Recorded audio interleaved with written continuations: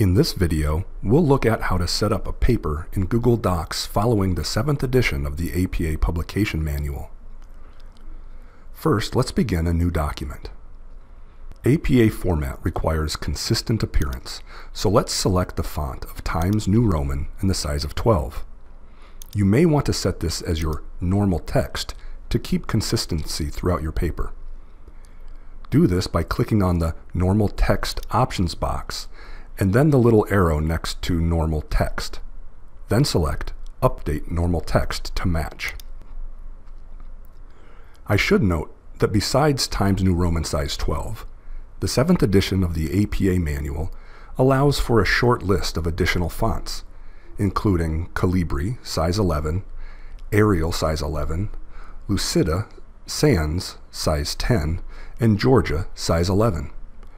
While it is acceptable to use those fonts in those sizes, it is our recommendation to use Times New Roman size 12 for all of your assignments. This will keep your papers consistent, and it will be helpful for your instructor. APA also requires that all of your text be double-spaced. So click on the Line Spacing options box. It's the one with the 3 small horizontal lines and the vertical arrow. Select Double.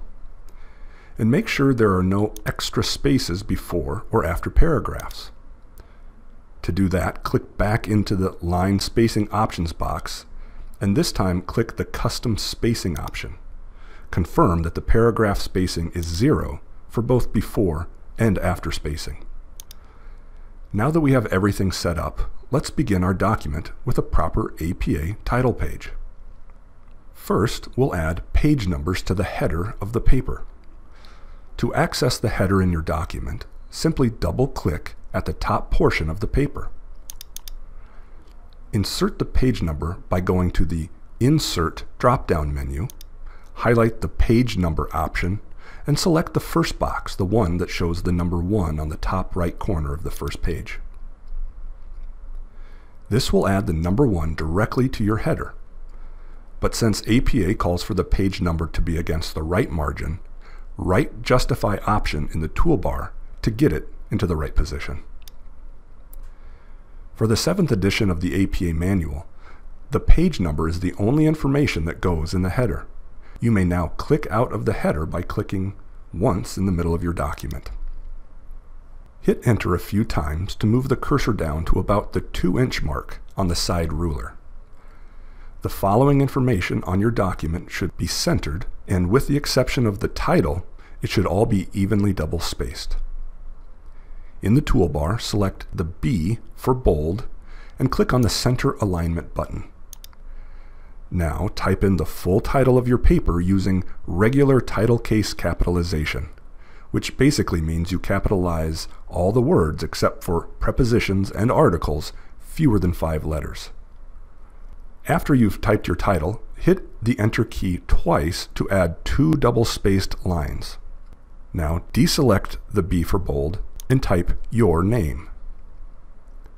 Hit Enter again and type the name of your specific academic program followed by a comma, and then the name of your institution, which for us is Point Loma Nazarene University. Hit Enter again, and on this line add the course information, including the course prefix, followed by the course number, followed by the name of the course. For the next line, add your instructor's name, and then add the assignment due date on the final line. This completes the title page. To move to the next page of your paper, click on the Insert drop-down menu, highlight the Break option, and select Page Break.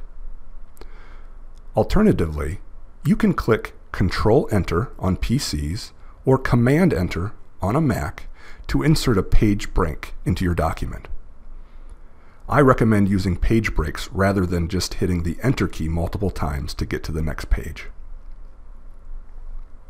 This new page should already have the number 2 in the header, appearing in the upper right-hand corner of your page.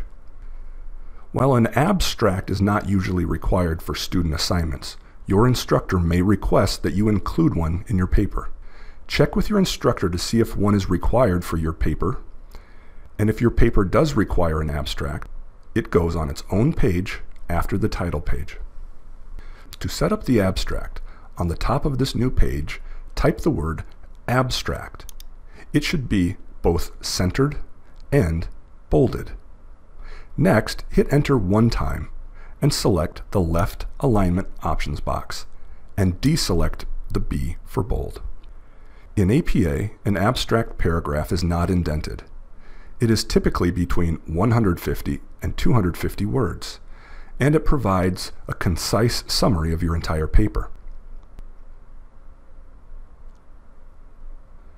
Once you've finished, you'll need to insert another page break to move on to the body of your paper. Again, you can do this by clicking Control-Enter on a PC or Command-Enter on a Mac, or you can go to the Insert drop-down menu, highlight the Break option, and select Page Break. Now we're ready for the first body page of your paper. Confirm that both the Center Alignment box is selected and the Bold option is selected. Type in the full title of your paper again. Be sure to capitalize all major words of your title. Hit Enter one time to double space, then select Left Alignment. Then deselect the Bold option so that you can begin typing the body of your paper. To indent your paragraph, hit the Tab key one time.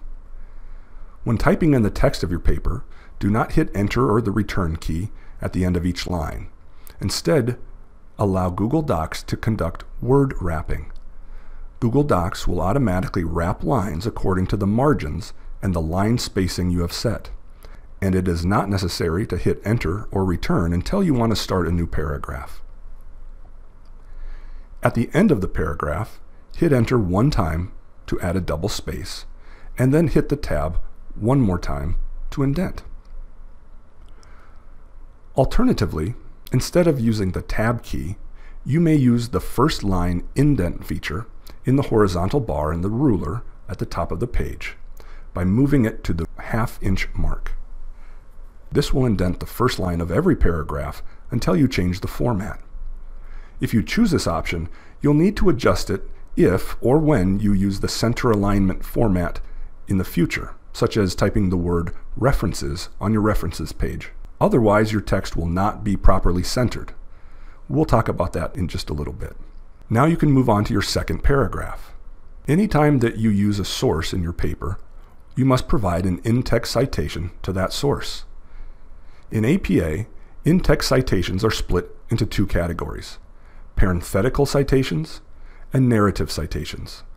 Both types follow the author date citation system, which is where each source used in your paper has two parts: an in-text citation and a corresponding entry on your references page. In-text citations have two general formats: narrative and parenthetical. In narrative citations, the author's last name and the year of publication are incorporated into the text as part of your sentence. In parenthetical citations, this information is placed within parentheses. If the source you're using doesn't identify an author, use the title, or if it's a long title, use the first few words of the title in place of the author. When you finish typing the body of your paper, it is time to create your references page. To do this, insert another page break, again by using Control or Command-Enter, or by using the Insert drop-down menu.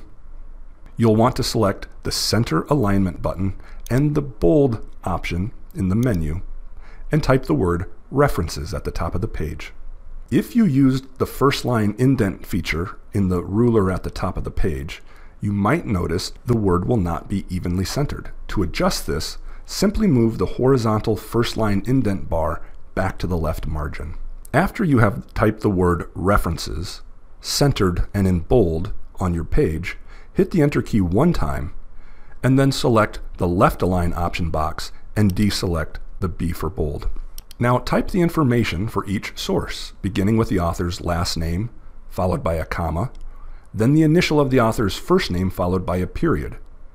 If a middle initial is included, include that with another period. Then comes the date of publication. This is within parentheses. and it is followed by a period. Now type the title of the source you got your quotation from. Remember, in APA, use sentence case for the title of the source. This means you only capitalize the first word, any proper noun, or the first word following a colon in the title. Following the title of the source, you may need to type a publication title if your article was published inside of a magazine, a journal, newspaper, or book. Be sure to italicize the title of the publication. To do that, highlight the title, then go to the I for italics up in the top menu bar. Place a comma after this, and then continue entering any information needed, possibly including the source's volume number, issue number, and the pages your information came from. The APA manual says that the references section should use hanging indentation, which means that the first line of each reference is aligned to the left margin, but each of the following lines are indented half an inch. To use hanging indentation in Google Docs, highlight the line or the lines you wish to indent, and then you can either go to the Format drop-down options menu, highlight the Align and Indent option and select Indentations options. Then under the word Special, click the box and select Hanging and click the blue Apply button. Alternatively, you can drag the left indent triangle to the half-inch mark and then return the first line indent horizontal bar to the left margin. Be sure as you continue to add references that you maintain double spacing for all of your sources and in between them. Online sources are used frequently today. One of the most common types is the online journal article. For this type of source, make sure you add the DOI, or Digital Object Identifier, at the end of the citation. A DOI is a unique number, often assigned to online content. Treat the DOI as a URL. Keep the HTTP or the HTTPS, and leave the blue underlined hyperlink if it exists in your paper. If the source you're referencing has not been assigned a DOI, use the homepage URL for the online journal, magazine, newspaper, or book that you used for your paper. There is no need to include the words retrieved from for these online sources. As you fill out your references for each entry, be sure to include the specific information for that specific type of source that you're using. The APA manual and the APA website provide specific guidelines and a number of examples, ranging from books to online streaming videos to podcasts and even to Instagram posts. Once you're finished, your document is already automatically saved in Google Drive. Some instructors may require you to submit your documents in Microsoft Word format. To do this, select that option in the File menu, go down to Download As, and select a copy in Word format, docx. This will retain all of the APA formatting that you have done. Give the file a name and save it to your computer to submit to Canvas. This was one way to create an APA document inside of Google Docs.